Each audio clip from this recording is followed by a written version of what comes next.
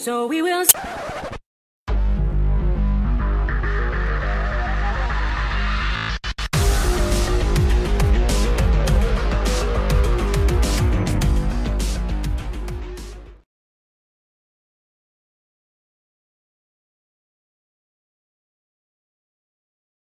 Hello my fellow Latter-day Saints, Kenzie Virtual, the more entertaining here, the most inspirational morning in all of Ayrshire, back once again for another episode of Tom and Jerry's Sins. This next one is entitled Putting on the Dog.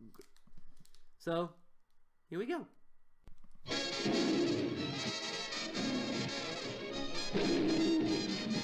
I would take a sin off for them finally having some original music for this, but no, I am actually putting a sin on because we're still not using the theme we know.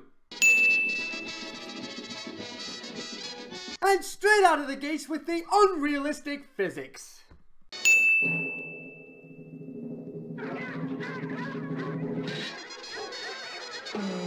First off, this demonstrates the value of watching where you're going. And number two, he gets through it first time but has difficulty getting out second time around for the sake of the plot. No.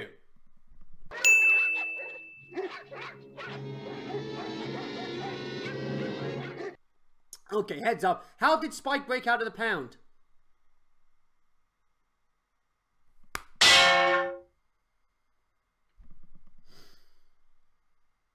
Kenzie? Spike is in the pound. Did you not see the sign that clearly said dog pound? You know what? Let's put a sin against me for not You know what? Let's put a sin against me for missing that attention to detail. Tom frustrated at Jerry being in a point of safety cliche. Yeah, Tom, that was literally me just a few seconds ago.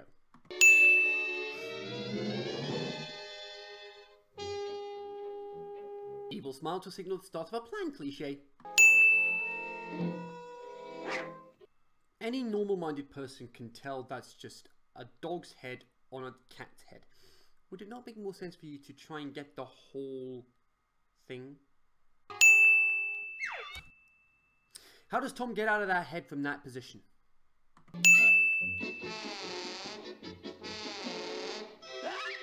Gee whiz, Tom. Took you long enough. Why did Spike not do anything? Just kill him already!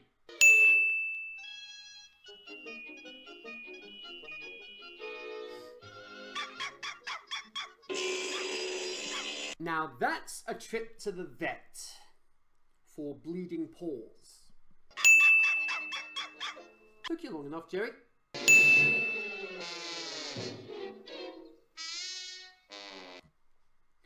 Every dog he lifts a part of the body of where they should have felt it, they should be waking up. Let's see how many he does. That's 2 already.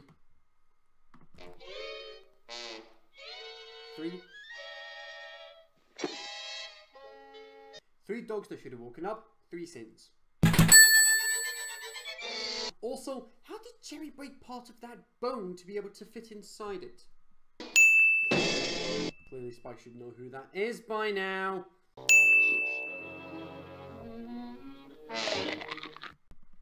Number 1, ouch. Number 2, another trip to the vet. And number 3, how did he fit under there?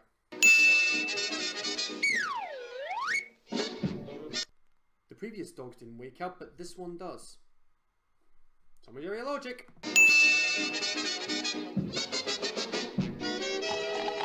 Yeah, Tom's not getting out of that anytime soon. Say what?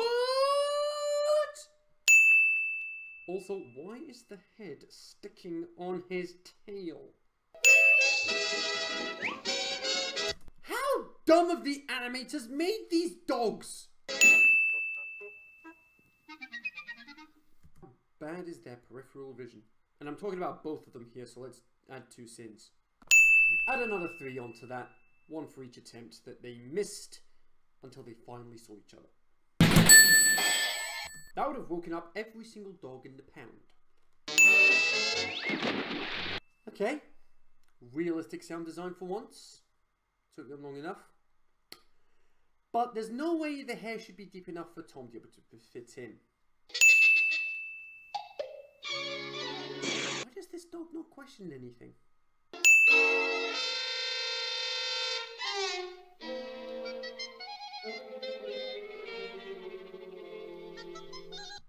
Backs up my point even further as to how dumb these dogs are in this episode.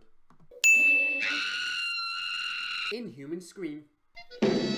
I've said it once, and I'll say it again. This demonstrates the value of watching where you're going.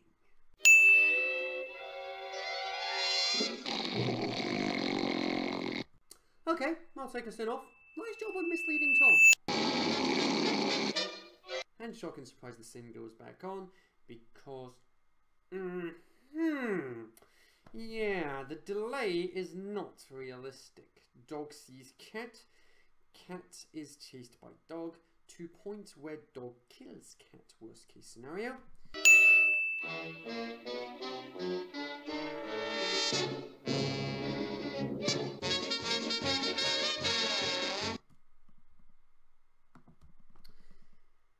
Tom, open your eyes, look behind you, and just run!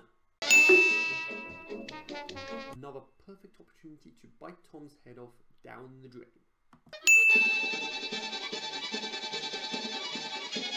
Can that dog be any longer?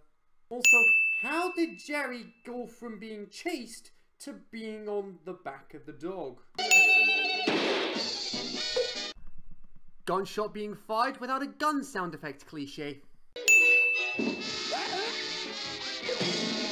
Spike, just kill him already! Dog's head is not a typewriter.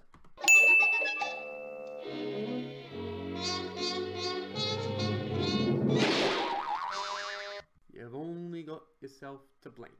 Also, for the last time, if you are going to use a gunshot sound effect, use a gun on one of the characters!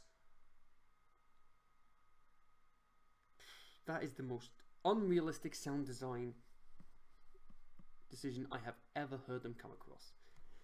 These moments of impact need something interesting. How about we use the sound effects based on what they use? No. How about an explosion sound effect? Nah, too intense. How about a gunshot? You, sir, are a genius. You are hired. That's pretty much what happened in the boardroom. Big lump out of head after moment of impact striking the head cliche. Jerry would be excellent at Tom and Jerry sins. Spike is not a bull. Spike would not be able to dig up that much dirt in one go. Oh, now the rest of the dogs wake up. I count 6 dogs, 6 sins. Tom should not be able to run on his front legs without being caught, meaning game over.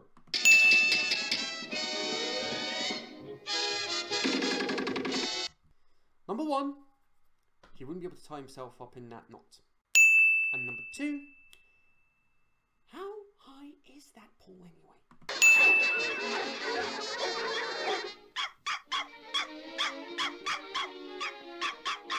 Dumbfounded dogs. They have made this the dumbest episode for dogs in the world.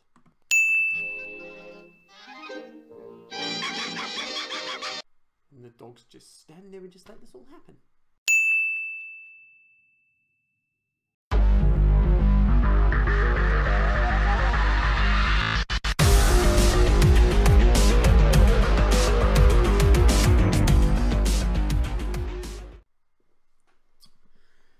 Well, there we go, ladies and gentlemen. That is that for everything wrong with Tom and Jerry.